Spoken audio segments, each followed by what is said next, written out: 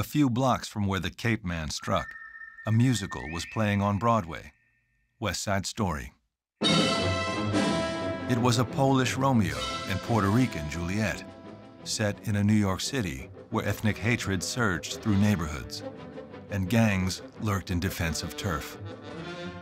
The film version forever etched the image of the knife-wielding Puerto Rican in the American consciousness.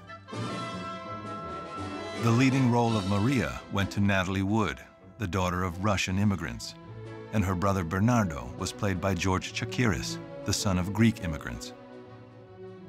Only one Puerto Rican was able to snatch a speaking role.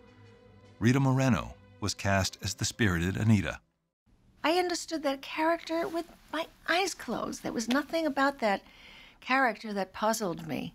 Even a greaseball's got feelings. When it came to the candy store scene where the boys are calling me these terrible names. Bernardo's tramp. Bernardo's pig. Lion spick. Don't do that! Oh, toothpaste. It opened a wound that must have been there that I had forgotten about, that I had willfully forgotten about for years and years and years and years.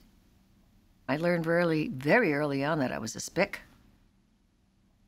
I was sobbing full out. I couldn't stop. And, you know, nobody knew what was going on. They were all terrified. It was the first time that that kind of racial hatred was depicted in a movie, in a very real way. It was also the first time a Puerto Rican actress was nominated for Hollywood's highest honor, the Academy Award. The nominees for Best Performance by an Actress in a Supporting Role are Judy Garland in Judgment at Nuremberg and Rita Moreno. My heart is in my throat because Judy Garland, I think, is going to win it for Judgment at Nuremberg. May I have the envelope, please?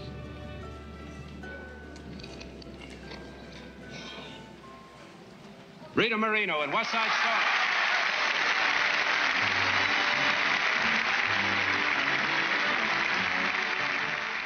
And when they called my name, the first thing I said to myself was, don't run.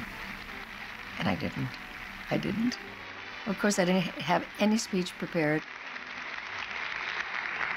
I can't believe it! Good Lord! I leave you with that.